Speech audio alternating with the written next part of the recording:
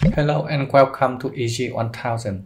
In this tutorial, I'm going to guide you how to draw the impeller of the pump in the project tool. As you already know, the pump must have a maximum impeller diameter of 60 millimeters, and it is driven by a shaft of 8 millimeter diameter. There are many types of the pump impellers. In here, I just show you a very popular impeller design, that is the open impeller. So you can see here the outer diameter of the impeller is 60 millimeters, and I use the Loft command to get a curve to direct the water to go to this side. So if you have the shaft connecting here and it rotates clockwise, that means if you look from this side, it will go anti-clockwise, and therefore it will suck the water to the other end and also push it into the outlet of the impeller this way. The second type of the impeller is a closed impeller. When you can have two planes that limit the water flow, the water volume will be limited inside itself by two planes and two blades. According to the research, about 5 to 7 blades is good for a small pump. If you have too many blades, that means the volume will be very teeny, and therefore the pump flow may be unstable and discontinuous. If you have just a few of blades, maybe 2 or 3, so the water volume will be very big in comparison with the thickness of the small thickness of the blade, so therefore it may cause some crack, especially when you have the small connection right over here.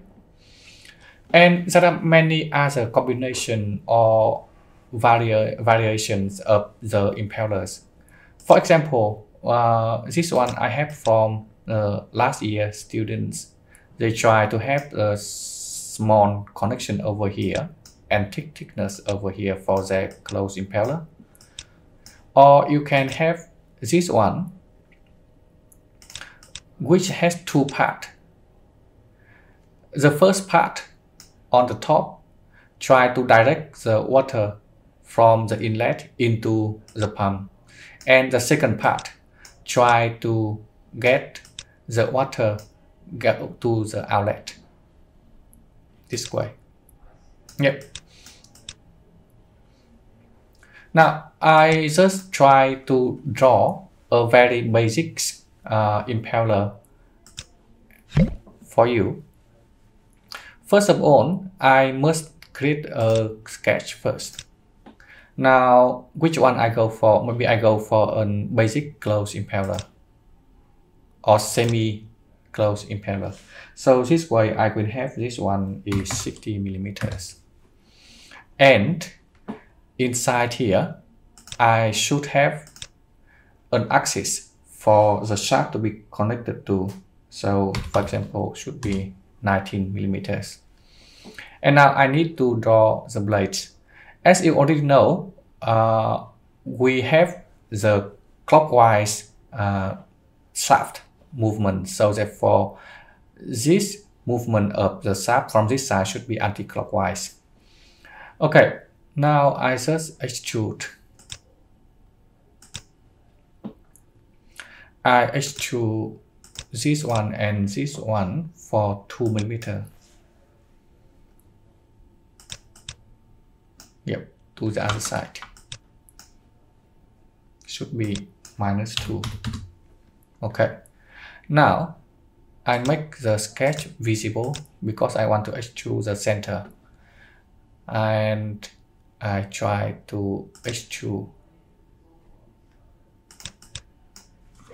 this part to the other side and should be joined, and I extrude it for about 10 millimeters, for example, like that.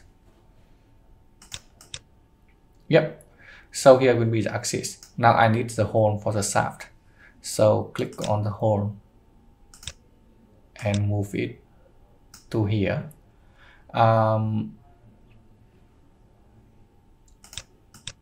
Just see, I think I can get a bit further into, so I have more connections. So should be 8 millimeters, and the diameter is 6.2, 8.2. I mean, sorry. Yep, look good to me now. Now I need to draw the blades and then extrude it. So, for example, in here, I can try to draw on this side. Yep. So I can use the arc, or I can use a line to draw that, but I prefer the arc. Draw from here to here and get the connection to this side. So here is my blades. Now I want to offset it to the other side. So offset it to the other side. You know, the thickness of the blades is very important. If you get too tiny one, so you're going to have some crack later. For safety here, I set it, for example, can be 3 millimeters. You can set it more if you want to. Now I just trim the unnecessary part. Yep. Now I have my body here. I can just extrude it. For example, 19 millimeter. Yep. And I make a new body because I want to rotate it later.